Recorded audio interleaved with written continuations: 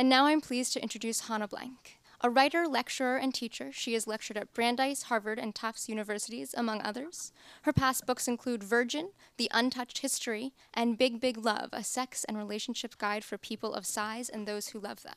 Her work is also featured in numerous anthologies and periodicals. Her most recent book, Straight, gives us the brief history of heterosexuality, a term that wasn't even coined until the mid-19th century. Like the typewriter and the light bulb, the heterosexual was invented in the 1860s and swiftly and permanently transformed Western culture. Within half a century, heterosexual had become a byword for normal, enshrined as a new gold standard for human experience. With a broad scope and great detail, Straight tells the eye-opening story of a complex and often contradictory man-made creation that is all too often assumed to be an irreducible fact of biology. Before I turn things over to Ms. Blank, I'd just like to thank you for buying books from Harvard Bookstore. By doing so, you're supporting an independent business and ensuring the future of this author series. Please join me in welcoming Hanne Blank.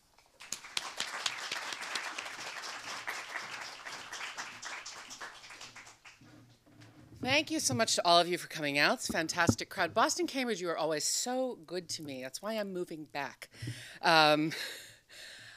This is Straight, the surprisingly short history of heterosexuality.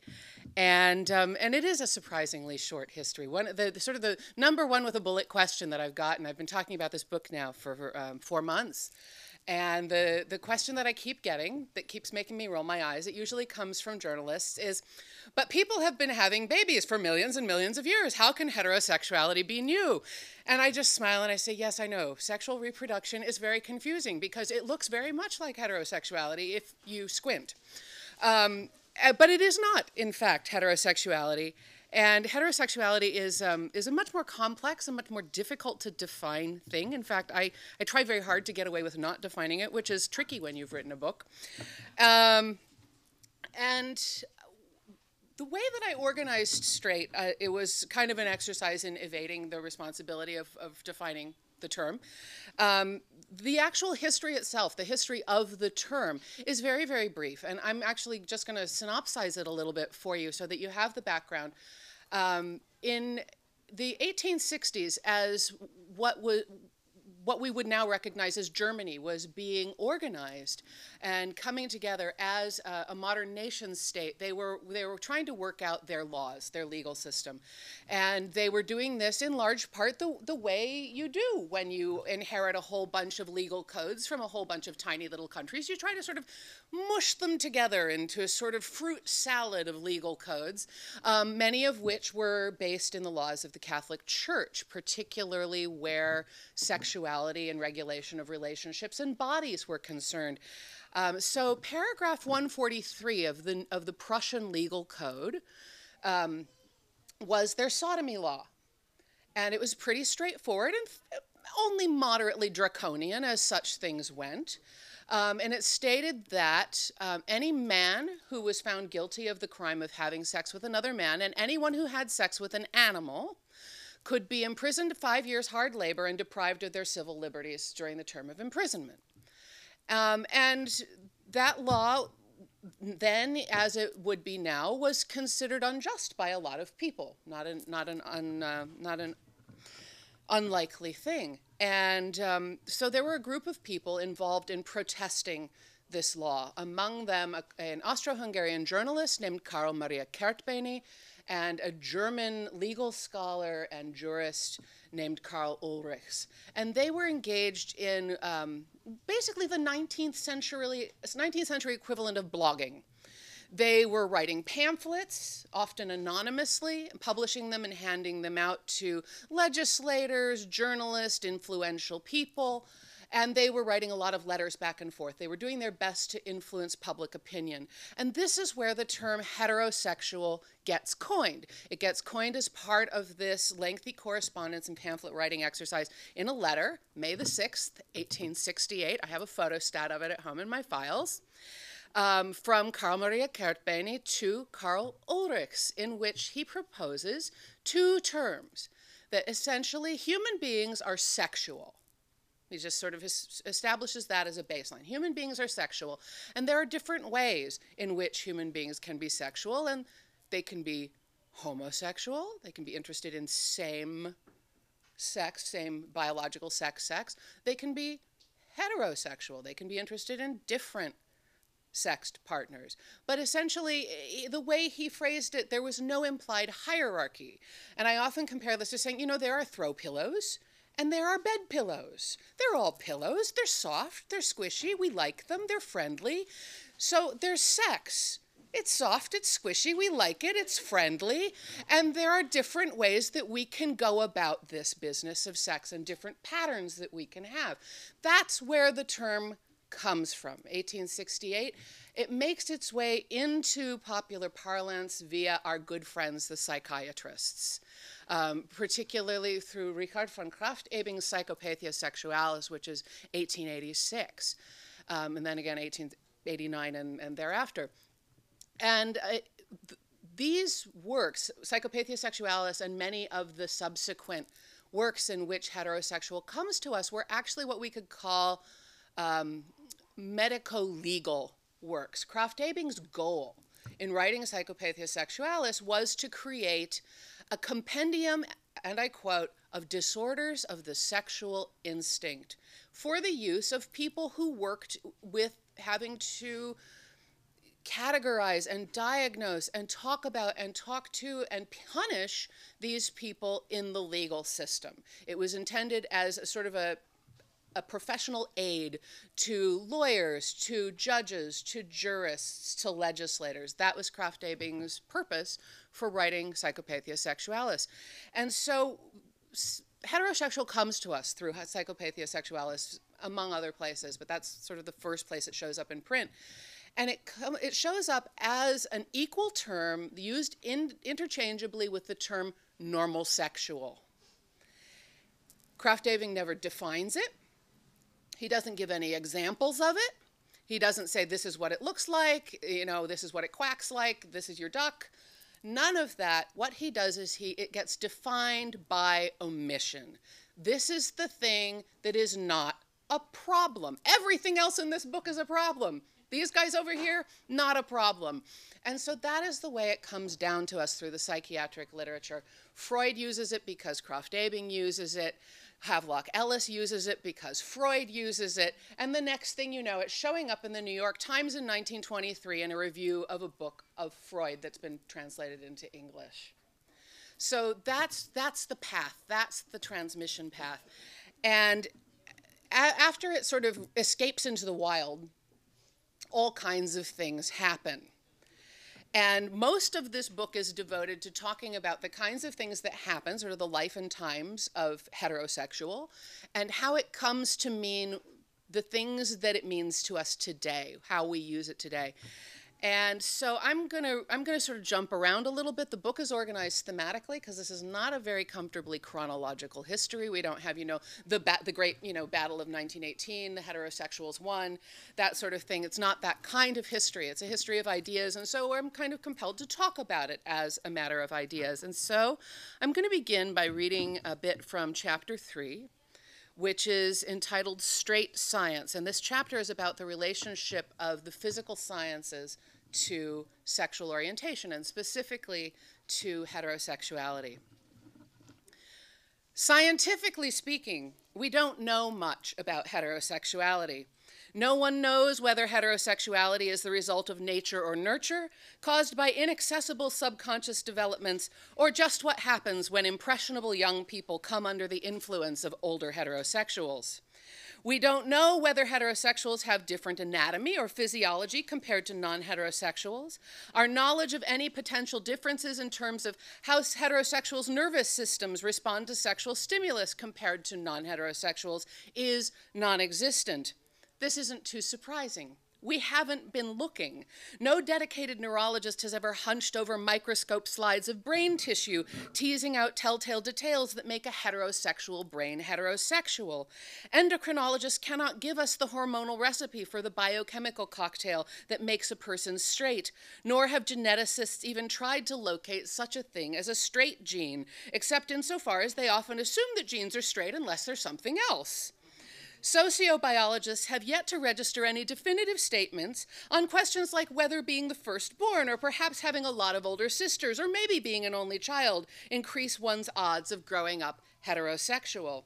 Dozens, even hundreds of scientists have made careers, sometimes quite influential and lucrative ones, attempting to answer exactly these and similar questions where homosexuality is concerned. But somehow heterosexuality seems always to be left out in the cold, with no one to show the slightest concern for its nature or workings. Interestingly enough, science has yet to prove that heterosexuality, or indeed any sexual orientation, exists in any way that is relevant to physical science. For this to be the case, heterosexuality would have to be demonstrated to have an objective, physical existence. It would have to be quantifiable in grams or nanometers or angstroms or joules, and it would have to be measurable in some way that wasn't dependent on having a human being with human biases be the judge of whether it existed. That is, it would register a weight on a scale, it would produce a chemical reaction in a test tube, or give off light or heat, something like that. This is the nature of the search that goes on behind much of the research that looks for things like gay genes or gay hormones. The theory is that if physical evidence of homosexuality could be found, it would provide an objective foundation for sexual orientation and thus make it a legitimate object for empirical science. The same should therefore be true of heterosexuality. After all, in order for there to be the category gay brain, there must be an opposed non-gay brain. The confirmation of the existence of the marked category would simultaneously confirm the existence of the unmarked category. Neither has yet been confirmed to exist. This isn't for lack of trying. Many scientists have claimed to find evidence of homosexuality in the body in anatomy, genetics, and hormones, but none so far have held up to scrutiny. When we look for proof that this gay bit of the body is genuinely different from the default straight model, the evidence tends to fall apart.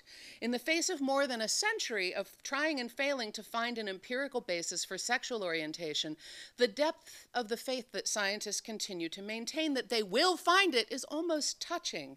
It's also very telling. There are a lot of people out there who very badly want the orthodoxy of sexual orientation, in which we all have an enormous social investment, to have a physical, demonstrable existence. But the fact remains that science often look for evidence of non-heterosexuality, what we consider the exception to the rule, while assuming that heterosexuality itself requires no evidence. Scientifically speaking, this is precisely backwards. In science, it should technically not be possible to consider whether there might be an exception to a rule until you've proven that the rule exists.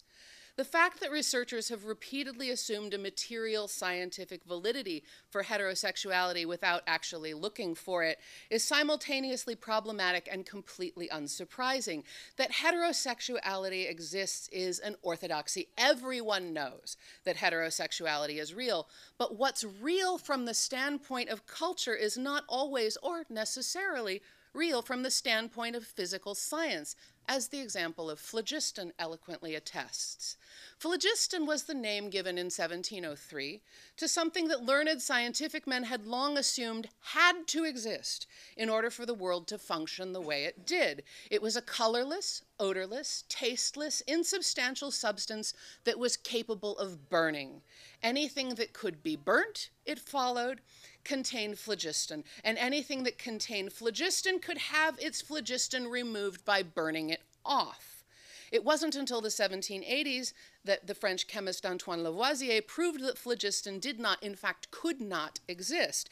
Nevertheless, some very fine scientists, notably Joseph Priestley, the guy who discovered oxygen, continued to cling to phlogiston theory for the very good reason that it was familiar, it was consistent, and it explained a lot of things that scientists had observed in the world. It's very possible that from the perspective of material science, including biomedical realm, heterosexuality and homosexuality both may be rather like phlogiston. No matter how formal the name sounds, heterosexuality was not, after all, developed as a scientific concept or according to anything like a scientific principle. As we'll recall, the idea of something called heterosexual was developed by non-scientists specifically for use in the very non-scientific milieu of law. From its very inception, heterosexual was about people as social entities participating in social interactions with one another in the larger context of their society, their nations, and their national law. There is nothing about the concept of heterosexuality that suggests, or in fact has ever suggested, that it must of necessity be an objective physical quality with a measurable physical existence. When heterosexual caught on in the sciences, it was through psychiatry, the branch of medical science to which the social is of maximum importance. Early psychiatry in particular was essentially non-biological in its orientation. Its practitioners studied medicine, but as we know from the work of Freud and his contemporaries, the state of the psychiatric art of the day had to do with memories and repression, dreams, and the unconscious. The sorts of sophisticated biomedical models we use today when we talk about mental and behavioral medicine, neuroanatomy, biochemistry, neuropharmacology, those didn't exist yet. At the time when heterosexual was in its infancy, the existence of hormones was just being deduced. The word actually dates from 1905. And the earth-shattering news from the world of brain anatomy was the discovery of the Broca's area. The application of even the crudest physical biomedical experimentation on the problem of sexual response didn't begin until after 1910. Early psychiatry was part of the material science field by convention and because its practitioners had studied medicine, not because the practice of psychiatry had anything to do with physical science. Heterosexual, coined by a layman who was just trying to articulate a protest against a law, became scientific and medical because it was adopted and used by men who had medical educations, not because it had been revealed or proven by experimentation. As a psychiatric inheritance, heterosexual was promptly enshrined in medical practice as a standard of normalcy and proper function, and there it has remained. The overwhelming assumption among natural scientists who work on sexual orientation appears to be that heterosexuality simply must exist as a physical reality. Were it not, the myriad attempts to explain homosexuality on biomedical grounds wouldn't make much sense.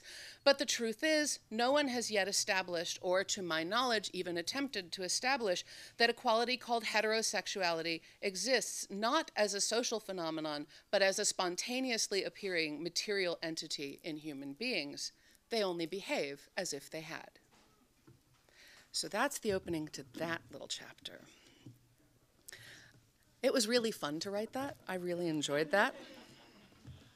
It was also quite a staggering moment when I was doing my research and I was digging. I spent a lot of time, I live in Baltimore, and I spent a lot of time at Johns Hopkins Medical Library, Welch Medical Library, working with their librarians, digging through the stacks, digging through the medical literature, and just looking for anybody, anywhere, anything, where anybody had done any research on the sort of the material nature of heterosexuality. I could not find one reference. And the light went off in my head, which meant, oh, ding, ding, ding, no one's looked for it. Everyone's been looking for the exception. No one's proven the existence of the rule. Isn't that fascinating? So I'm going to hop from that to the beginning of the chapter called The Pleasure Principle, which is a little history about some of the ways that we've learned to experience and expect heterosexuality to produce pleasure. It was a stupendous thing, and at 50 pounds sterling a night in the late 18th century, it better have been. James Graham's grand state celestial bed surrounded its occupants with celestial and electrical fire, serenaded them with music, tantalized them with stimulating vapors, and dazzled their eyes with a veritable forest of gleaming glass columns and a romantic canopy of flowers and caged turtle doves, the better to spur them to the very heights of love. The celestial bed was novel, but not new. There's always been an array of things, oysters, champagne, Spanish fly, heart-shaped hot tubs in the Poconos, that are supposed to goad us to the heights of sexual ecstasy. Technically speaking, there is no such thing as an aphrodisiac, a substance that incites sexual desire from nothing. But there is definitely such a thing as a placebo. The word placebo is Latin for I shall please, and it's been in medical use since the 18th century because hope springs eternal in the human breast and elsewhere in the anatomy too. In the end, though, as the spendthrift Graham was rudely reminded when he went bust in 1784 and had to sell most of his belongings, a bed is only a bed. And indeed, today's ED, erectile dysfunction drugs, are only vasodilators. For many, their documentable effects are about the same as Graham's tilting, chiming, perfume-emitting temple to sexual intercourse. That is, they work about as well as you think they will. Research indicates that Viagra and its relatives in the class of drugs called PDE5 inhibitors are effective at improving erections only among men who actually have problems with blood flow to the penis. Contrary to what many people believe, PDE5 drugs cannot give healthy men harder or quicker erections, prolong orgasm, or intensify sexual sensation, yet thousands of men every day shell out $5 or more per dose for these drugs, with Pfizer alone making $466 million in Viagra sales in 2009. Weightlifters take them to try to mask the infamous dick-limpening side effects of steroids. Men who take Prozac and other libido-dampening antidepressants sometimes resort to father's little helpers. The CIA has used Viagra to bribe Afghani warlords. Since Viagra first became available in 1998, over 25 million men around the world have taken these aggressively marketed, aggressively priced, erection-promoting drugs therapeutically, recreationally, and as a security blanket. These drugs are perhaps the most frequently illegally marketed prescription drugs in the world. But for vast swaths of men who take them, PDE5 inhibitors are, just like every other substance touted as an aphrodisiac since the dawn of time, objectively not doing much. Viagra and their relatives are admittedly more pharmaceutically complex than, say, an oyster or a glass of champagne, but the majority of men who consume them don't actually have the cardiovascular conditions they can alleviate or suffer from vascular-related impotence. Even when they do, this is not the main focus for people who take PDE5 drugs. These drugs are sold, marketed, and taken as pleasure drugs. Pharmaceutical companies acknowledge this. Their ad campaigns for PDE5 drugs depict snuggling couples, suburban wives being swept off their feet, and in the 2007 Viva Viagra campaign, graying dude bros in a lamentably funk-free garage band jamming about the joys of pill-enhanced sex. My favorite Viagra ad, a Spanish-language print ad I saw a few years ago, simply showed an image of the distinctive blue pill with the text, "Un divorcio menos, gracias, Pfizer," one less divorce. Thanks, Pfizer. The subtext that a lack of husbandly erections means a lack of sex for the wife, and in turn a looming divorce, speaks volumes about the place of a particular version of sexual pleasure in our current version of heterosexuality. Viagra may not seem to have much to do with sexual orientation. A drug is a drug. It works the same way no matter who takes it, regardless of their sexual preferences or partners. But the model of pleasure that Viagra is marketed to serve has a great deal to do with sexual orientation. Viagra only has one major clinical use. It first appeared as a side effect when sildenafil was still in development to create erections, the irreducible bona fide of male-identified sexual performance since the first Paleolithic cave painters scrawled a penis on a rock wall. What they're marketing as generating and what these drugs do actually generate in the users in whom they are capable of generating anything at all is the ability to perform a particular kind of sexual act. An erect penis can penetrate any orifice, but Viagra ads make it clear that Viagra erections are intended for penetrating vaginas, the one distinctive act of heterosexual sex and the only fully legitimate source of sexual pleasure for most of Western history. So there's your little Viagra chapter. And I must note that Viagra is, sildenafil and its relatives are actually used for one other clinical use, and that's for treatment of a pulmonary disorder. And in that formulation, it's exactly the same drug. It's actually usually given at significantly higher doses. It's sold under the brand name Revatio, and it's usually about a quarter of the price. So for those of you who enjoy Viagra as a recreational drug, there's your little Consumer Reports tip for the night. So that's what you need to know there. So I'm going to read now a little bit from the beginning of the book. One of the questions that I've gotten a lot in talking about this book is, how can heterosexuality have a history? Clearly, it's natural. And I knew that this question was coming because people started asking me this question as soon as I started telling people that I was writing a book about the history of heterosexuality.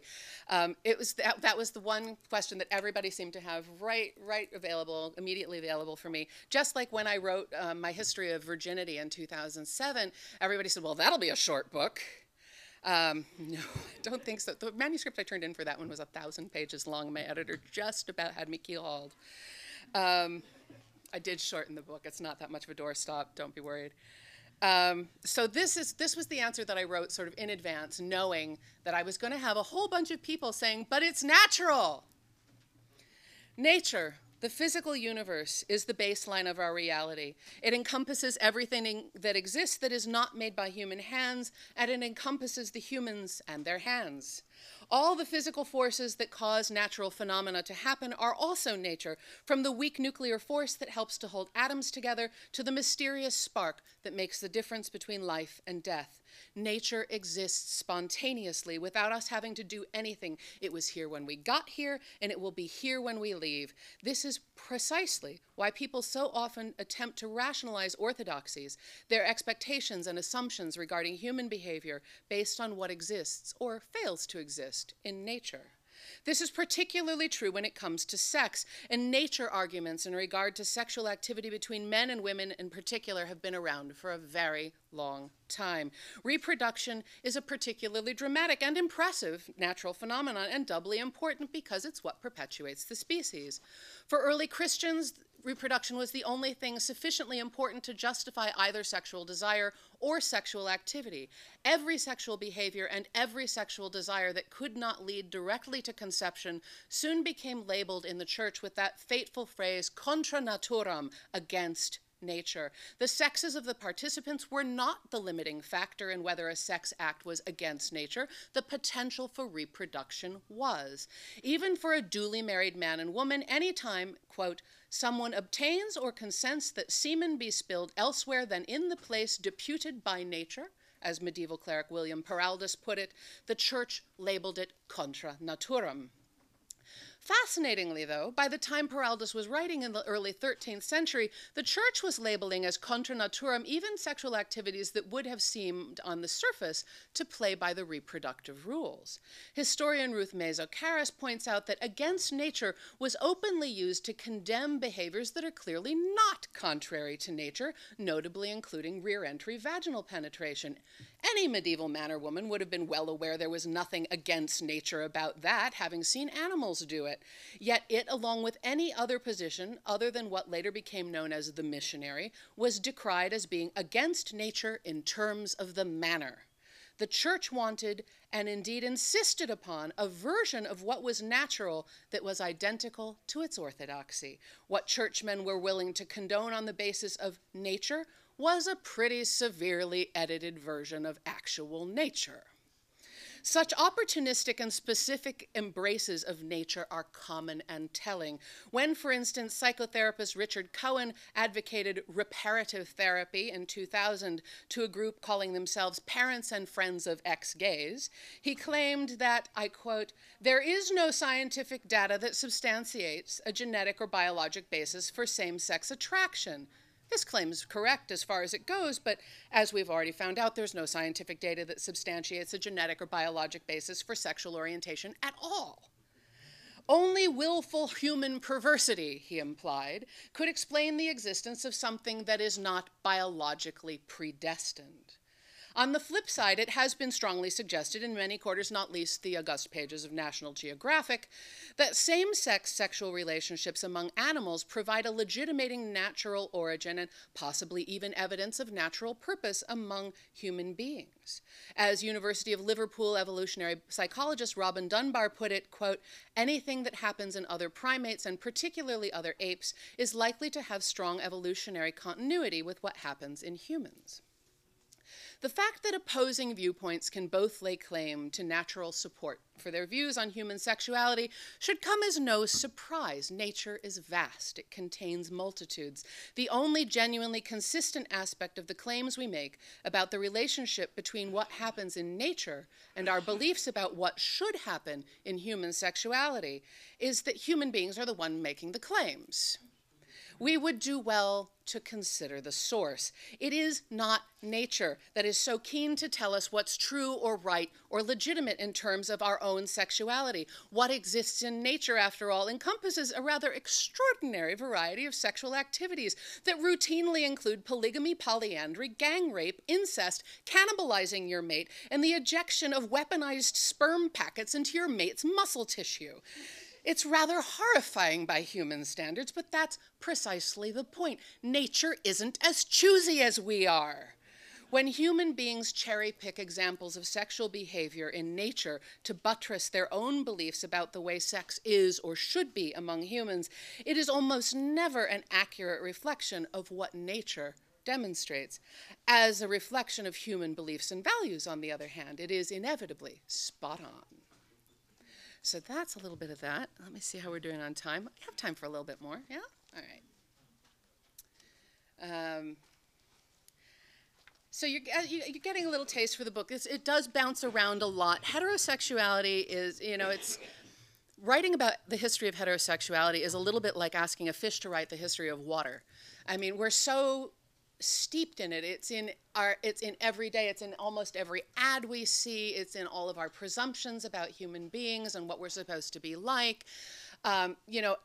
It's in a lot of our legal controversies. I mean, if we weren't so steeped in this idea that heterosexuality is natural and normal and sort of just exists on its own as a universal constant, would we in fact be having a controversy over same-sex marriage? I rather doubt it. So it's hard to get perspective on this, and it's also very hard to generate a sense of continuity when you're talking about heterosexuality because it is everywhere. And this book could have been, a 17-volume set, and my editor is sitting in the back over there, and she's probably going, oh, God, thank God she didn't do that. I'm going to read a little bit from the tail end of the book. In the last chapter of the book, which is called Here There Be Dragons, I talk a little bit about some edge cases, about places where heterosexuality has a really hard time assimilating what actually happens in everyday life. And so this is a little section called A Tale of Two Spouses. When jazz pianist and father of three Billy Tipton died in Spokane, Washington in 1989, the American media exploded in shock. The 75-year-old man was a woman. No one, it seemed, knew this except Tipton himself. His children, informally adopted, had only ever known Tipton as their father. Tipton's 5 common-law wives, including his last wife, a former stripper named Kitty Oakes, apparently believed and had no reason to doubt his story that a car accident in Tipton's youth had mangled his ribcage and his genitals, leaving him impotent and necessitating the wearing of protective bandages. Tipton's life had its ups and downs, like any other. His marriages tended not to work out very well, and his last wife was abusive enough that Tipton ended up raising his youngest child as a solo father. His career was only modestly successful, much of it spent working out of Spokane's grande dame of a Gilded Age hotel, the Davenport. He was a loving parent, though, and he managed to make a consistent living in a notoriously fickle industry, and those aren't small things. Still, Billy Tipton's most impressive performance was his seamless, completely successful life as a man. Hindsight, of course, is 20/20. After Tipton's death and the revelation of his biological sex, journalists and biographers would look at photos of the baby-faced Tipton and wonder how people could not have known. Tipton's wives' claims that they simply accepted the car wreck story and adjusted to the perhaps not entirely unwelcome idea that the man in their lives was infertile and more interested in their pleasure than his own, were weighed in the balance and found barely credible. But the fact remains that Tipton's children, upon hearing that their father was a biological woman, were so hurt and stunned that 2 of them changed their last names. More remarkable still was the legal reaction. After Kitty Oakes died in 2007, a Spokane County probate court upheld the Tipton children's right of inheritance, in effect, by allowing Jonathan Clark, Scott Miller, and Billy Tipton Jr. to inherit.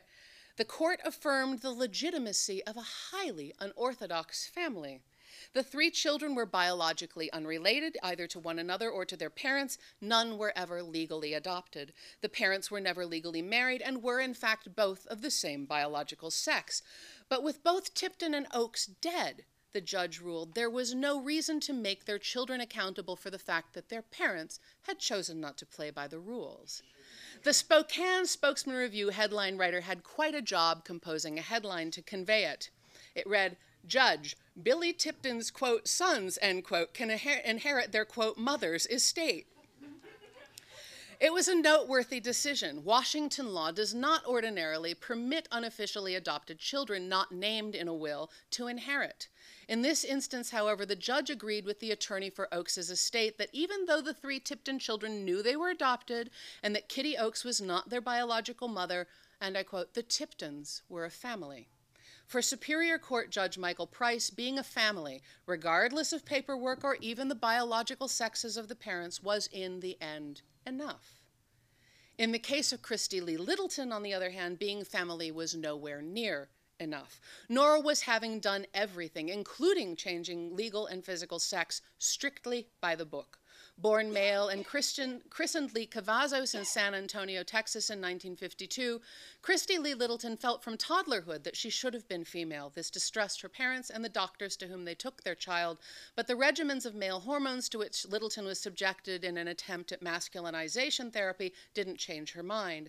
By the time Christy Lee was 17 years old, she'd begun to seek out a sex change, and when she was 23, she managed to become part of a program at the University of Texas that would finally assist her in changing her hormones and her anatomy.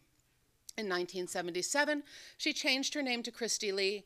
In 1979, the genital surgeries that rendered her medically female were complete. And in 1989, the happily female Christy Lee Cavazos, radiant in white lace, married Jonathan Mark Littleton in Kentucky, where they met and settled down to a pleasant, unremarkable life, later moving back to Texas. It should have been a happily ever after story, the kind of gender-normative heterosexual marriage that conservative pundits praise as the backbone of traditional society, and for 7 years it was. And then, tragically, Jonathan Littleton died before his time. After a period of mourning her husband, Christy decided to open a case against her late husband's physician, Mark Prang, for medical malpractice leading to wrongful death. Was there actual medical malpractice involved in Mr. Littleton's death? We probably will never know. Certainly there has never been a verdict on the case because almost immediately, Mrs. Littleton's attempts to seek redress in the matter of her husband's death were derailed by something she surely thought she had put behind her, her previous life of being identified as male. Dr. Prang's lawyer's counter-argument in the suit was a simple one. Christy Lee Littleton, they said, was not entitled to file suit as Jonathan Littleton's next of kin for the simple reason that the marriage between the two of them could not possibly have been valid. Because Mrs. Littleton had begun life as a boy, because her sex cells carried XY chromosomes, and because, as they argued, sex reassignment only changed the appearance, not the facts of biology, she could not be in a legally valid marriage to a biological man.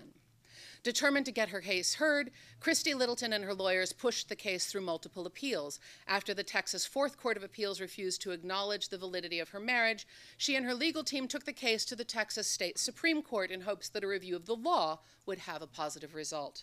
It failed. The U.S. Supreme Court has also refused to review the case. For all intents and purposes, Christy Littleton has no recourse with regard to the death of her spouse, a state of affairs of which the federal judiciary apparently approves. Where things rest, at least in Texas, is that it is possible for an individual U.S. state to decide that sex is determined solely by chromosomes, that it comes in 2 and only 2 types, and that it cannot be meaningfully legally changed, regardless of medical interventions. This, as Christy Littleton and many commentators on the case have pointed out, is not only mean-spirited and reductive, but ignorant. The law is, of course, not obligated to be kind, and it is certainly not obligated to recognize the quality quality of familyness that appears to have moved the judge in the Billy Tipton case. But one could make the argument, as indeed Littleton and her team have tried, that the state should recognize the evidence that clearly demonstrates that sex is nowhere near a binary affair. Biology, as it happens, agrees with Christy Littleton. Although the majority of people have sex chromosomes that match one of two primary types, XY for males, XX for females, a sizable minority of people, including my own partner, as you may recall, have chromosomes of some other type. Or types. Not only can an individual have a single set of sex chromosomes that are neither XX or XY, they can have, for instance, XXY or XYY or XO, but they could also have different sets of sex chromosomes in different cells due to the phenomena known as mosaicism and chimerism. My partner, who is genetically intersex, is also an example of genetic mosaicism. He has some cells with XY chromosomes and others with XXY chromosomes. One wonders which a court would consider authoritative. If my partner and I married in Texas, would our marriage be valid? It might, if the court, in its Solomonic wisdom, were to take the opinion that a single person's genome could be split in half. But even this would only make our marriage binding if my sex chromosomes are what I assume they are. Like most people, like most of you here, I don't know what my own karyotype is. It's quite possible that I, like hundreds of thousands of other people, have been intersex all my life, and I just don't know it. No government, including Texas's, has yet made getting your genes karyotyped a prerequisite for applying for a marriage license. If Texas or any other locality is going to limit marriage to people whose genes conform to a particular pattern, that's a problem. People don't fall in love with their chromosomes. They don't have sex with their chromosomes, and they certainly don't get married with their chromosomes. Sex is more than genetics. As medical technology gets more sophisticated and we learn about even more varieties and variations of biological sex, it becomes ever clearer that thinking of biological sex as binary might be convenient, but it sure isn't accurate. This is also true when it comes to thinking of biological sex as fixed and unchanging. While it is true that, as the Texas Appeals Court wrote in October 1999, quote, the male chromosomes don't change with either hormonal treatment or sex reassignment surgery. Biologically, a postoperative female transsexual is still a male. It is also true that the scalpel cuts both ways. Anatomically, a trans woman who's undergone a vaginoplasty, the surgical removal of penis, scrotum, and testicles, and the creation of a vagina and vulva, has functionally the same genital anatomy as any biological female who's had a hysterectomy. Two such women may also be quite hormonally similar, given the tendency for post-hysterectomy patients to be given hormone replacement therapy. Biology isn't destiny. It isn't even necessarily permanent. Even if medical expertise and technology didn't provide us with the means to identify and understand nature's biological bounty and create our own, gender would still be complex and unpredictable. As the historical record bears out, there have always been Billy Tiptons. Male privilege can be very motivating. Women have lived as men in order to follow God, obtain educations, join the professions, support their families, and go to war, in addition to doing it so they could love other women without being persecuted. Historical examples of men living as women are thinner on the ground, probably in part because to abandon masculinity is to abandon power. Still, we do know that men have lived as women either temporarily or long-term in order to escape from danger, to go undercover, and in rare cases like that of the legendary 18th century diplomat and spy, the Chevalier d'Eon, apparently just because they felt like it. Our culture has yet to come to grips with this. The hopeless hodgepodge of our Western legal approaches to sex and gender is just one result of our incomplete grasp of sex. It makes no logical sense that Christy Littleton has been denied, rather vindictively it would appear, the same humane legal consideration of her social identity and her marriage that Billy Tipton received posthumously. Would lifting the heavy hand of the binary sex and gender system from the law really mean, as conservative critics sometimes say it will, the end of marriage and the traditional family? It doesn't seem likely. Nor would it necessarily spell the end of heterosexuality. Surely, if male and female are two of a variety of sexes and masculine and feminine are two of a variety of genders, then heterosexual and homosexual would be two of a variety of ways you could combine them. Egalitarianism, human rights, and civil rights are slowly but surely forcing the hand of the law. The law may not eagerly embrace the complexities of sex and gender, but the more human beings continue to exist in ways that challenge the borders and dynamics of heterosexual and homosexual, the more the law will be compelled to find a way to answer. So that is, I think, all I'm going to read. I'm going to open up the floor to questions. Thank you all so much. That is a wonderful question. The question is, how were we thinking, basically, about sexuality before the term heterosexuality existed? The answer is that it depends on where you go and when you go in history. But more or less, the primary concern was, are people doing something that is legitimate and correct by the standards of our time or in our area, or are they not? And the famous example that everyone trots out is ancient Greece. Adult elite men in ancient Greece, almost all of them married women because legally they had to. Many of them had relationships as well with other men. For pleasure, out of sense of social obligation, because it was expected of them, for many different reasons. And these things coexisted. There was a form of, if you will, bisexuality, which is also a very modern term that I hesitate to use for something that happened that long ago. But functionally speaking, these are people who lived their lives in a society where there was no contradiction between loving men and loving women. And in fact, the medical system of that era held that sexual response happened in men because they had an abundance of heat in their bodies when they saw beautiful bodies. That it was beauty. It was like, all of a sudden, beauty. Oh my God, must have it.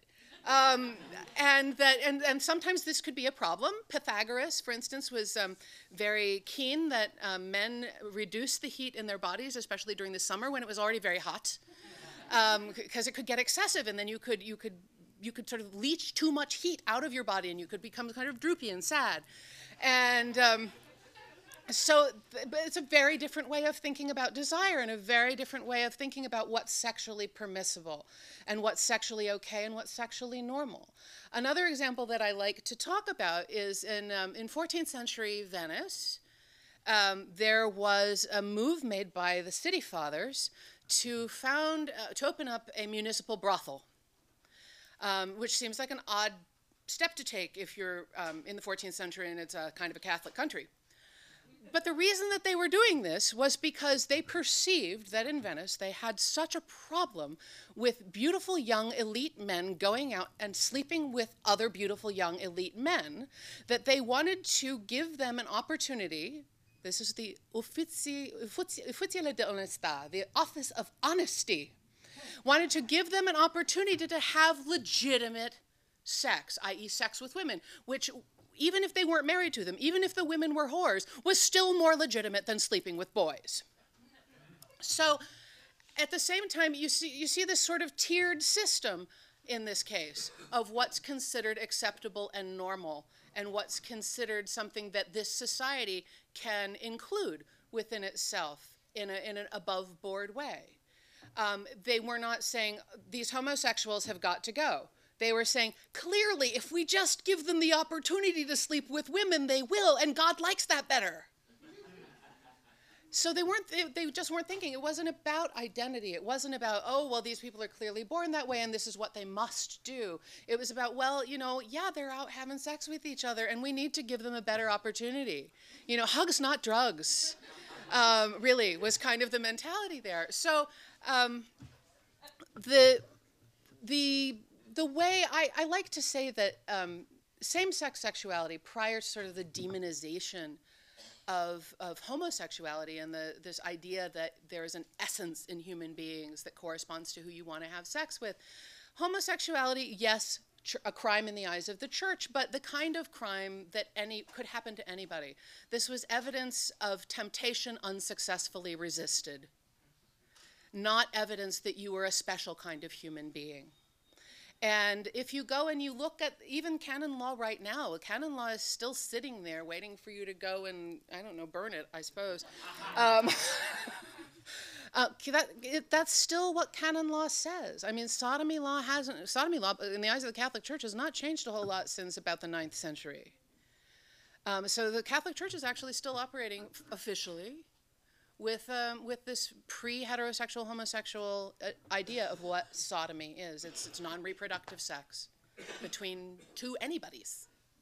It doesn't matter. So that's sort of the long-winded answer to a very good question. Anybody else? Actually, no. Actually, no. That's really a good question, and it's been very hard to trace exactly how that happens. It seems to be something that mostly comes out of the psychological literature. Freud does have a lot to do with it. Freud's ideas on sexuality are very interesting in a lot of ways, but I think mechanically, what's really interesting is this notion that there is no adult sexuality that is automatic. All adult sexualities have to be arrived at through this rather torturous process of child development. You have to go through these stages, and there's anal, and there's oral, and there's Oedipal, and there's mommy, and there's daddy, and there's penises, and envy, and all these things. And it doesn't work the same way for girls as it works for boys. No one knows why. He doesn't explain why that should be true. He didn't know. He was making it up. But nevertheless, in Freud, this is a process. One is not born heterosexual or homosexual or anything else. One becomes this. It is a voyage that you take that begins at birth that is very complex and very fraught, and there are all kinds of things that can go wrong with it and leave you with neuroses and crippling problems. And if you are very lucky and you have all the right circumstances and this sort of perfect storm of influences on your psychosexual development, then you end up in this sort of perfect 19th century Viennese bougie model of heterosexuality. That's the prize. That's the gold ring. So that's really where this idea that this is an interior thing starts to coalesce. As Freud's writing about it, as Krafft-Ebing is writing about it, as all the psychiatrists are writing about and trying to tease out, okay, well, what's the difference between sex that we don't think is problematic and sex that we do think is problematic? What's the difference between these desires, these unproblematic desires and these problematic desires? And where, oh, where do these problematic desires come from? And the model that they chose to go with was a pathology, that this was in some way a pathology, whether it was a pathology of body or a pathology of mind, or a pathology of forces acting on the mind, as in Freud, was really an open question. And it got simplified, as things do when they escape from the academy.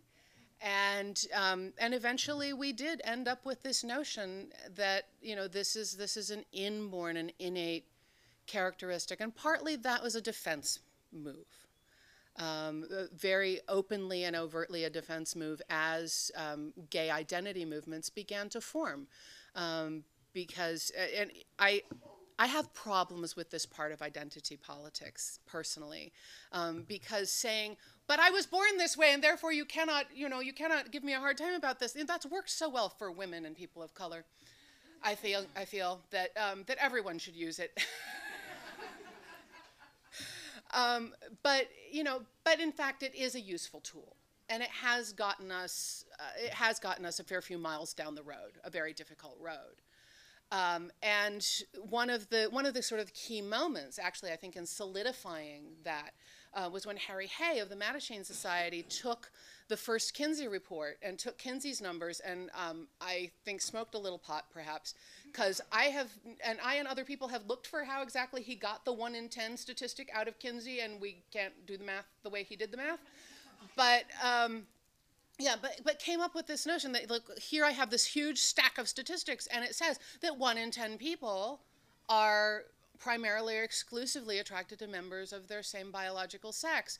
And that, I think, really was a huge sort of public, political, flag in the ground to say, we have a statistic, we have a measurable minority, it has to come from somewhere, and we're just going to say that, we're all just this way. This is just the way we are, because that way you can't come down our throats. So it's like all of these ideas, and the problem with history of ideas, as I said before, it's not a neat, tidy little chronological history. There are very few commemorative stamps, alas. Wouldn't you like to lick a heterosexual commemorative stamp? I would. And so, these are ideas, they take time to form. They take time to sink in, and they certainly take time to become orthodoxy. And that's one that's been very, very successful.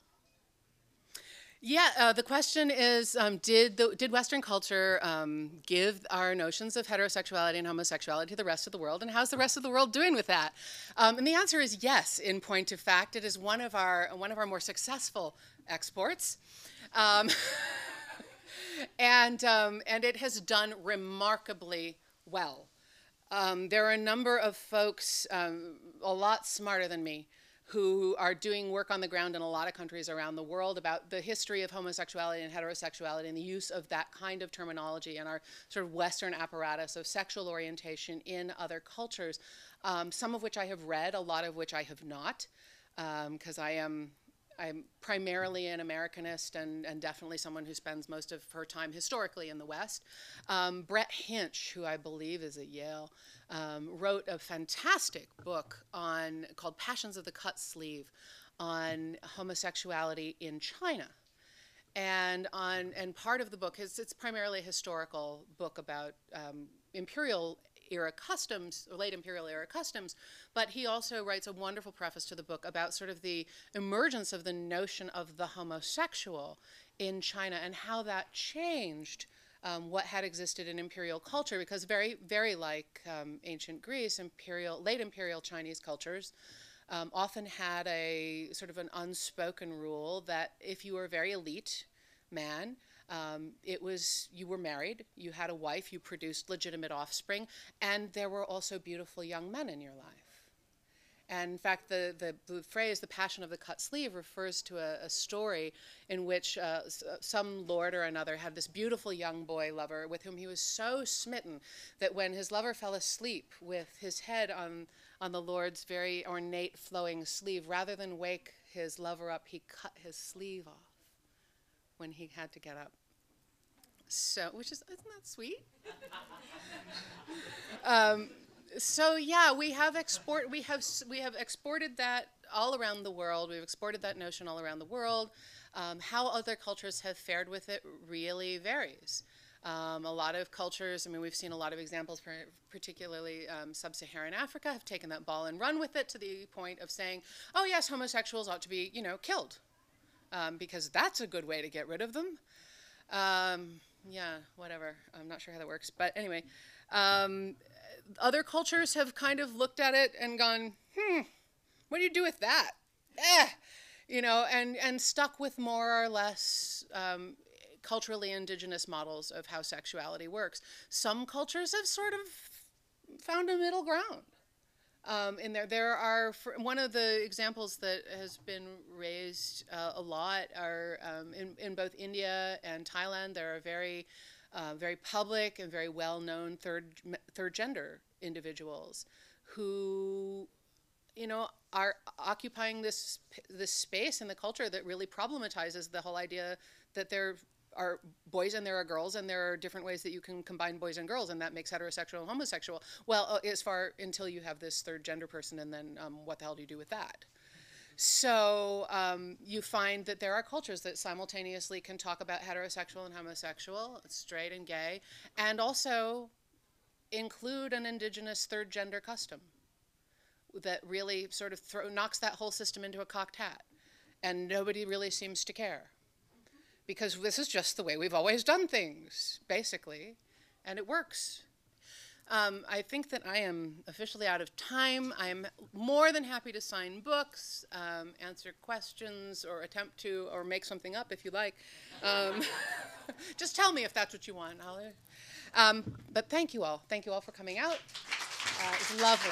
Thanks so much.